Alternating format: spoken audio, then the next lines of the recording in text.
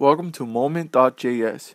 You may have noticed that manipulating dates and time in JavaScript can be quite challenging sometimes. In this video, we're going to talk about an awesome JavaScript library called Moment.js.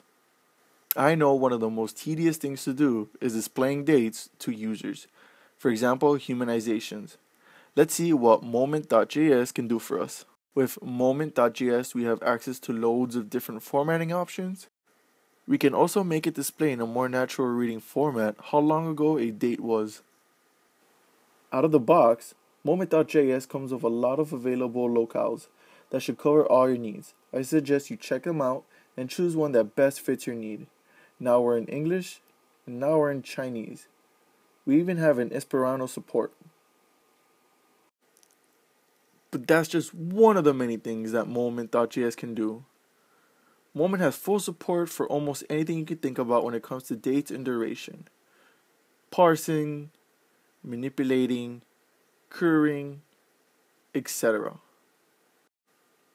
It's an extensive and easy to use library. So let's get started. Now let's create a simple moment and format it.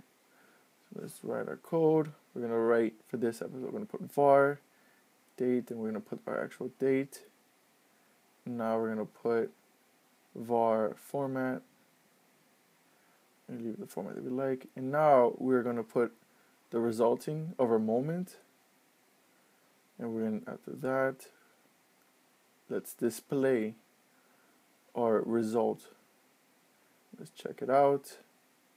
Voila. So you see, as you have Friday, April 3rd, 2015.